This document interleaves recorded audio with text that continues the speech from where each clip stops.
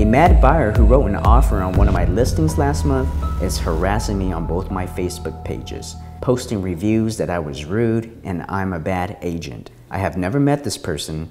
Should I try to get the review removed or respond to the claims? Leah. First off, I highly respect you, Leah. I love the brand you're with. I really do. Here's my advice to you. I did a little research because I love you, girl. And I went on and I saw your review. And I'm going to tell you, you're right.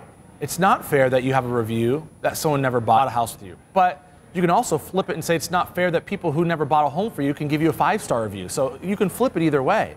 What I would do is I would tell you that this person felt this way and it didn't work out for them. And I would use this is what Tyler would do. This is what I would do. I would use this and say, this is a learning experience. And it's a hard one. Damn it, it sucks, right? I got myself out there. People are looking at my Facebook page. I did what Tyler did and I got a bad review. What can I do and take this review and learn from it? That's what I would do. I would not delete the review.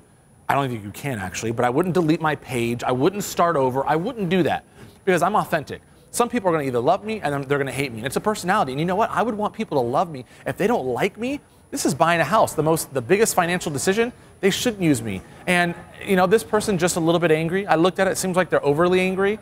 I think a response is always warranted, so I would respond to it, and I would use it as a learning lesson, you know? I'd even be apologetic, like, hey, I'm sorry that I offended you. I'm sorry that you felt I was pushy or rude or whatever it is. I'm sorry, right? And what can I do to make it up to you? I know you're not going to use me or the brand, but that's not the intentions, and at least you're showing your side of the story. If I was a consumer and I read that, I would question things, but if I saw a response, guess what? I'd be like, there's two sides to every story. I wouldn't do anything but respond. That's what I would do. And I would, you know what I do? And I would run and race to get more reviews, to get more people who do love me, to write big ones. Because if you have a buyer or a seller that's grading you off of one review, they're probably not a buyer or a seller for you, right? That's how I look at it. If you're gonna judge me just on this one review and I have 12, 20, 30, 50 other ones that are great, you know what? We're probably not going to be a good match anyways, right? Because nobody's perfect. And I'd look at this as how can I do better? You know what? Maybe they felt that way. I get it. It's hard when you get that type of feedback and now you're out there publicly and you think buyers and sellers are looking at this.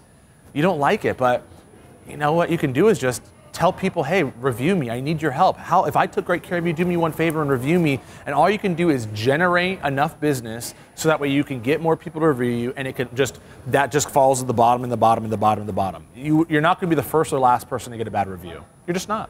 It happens.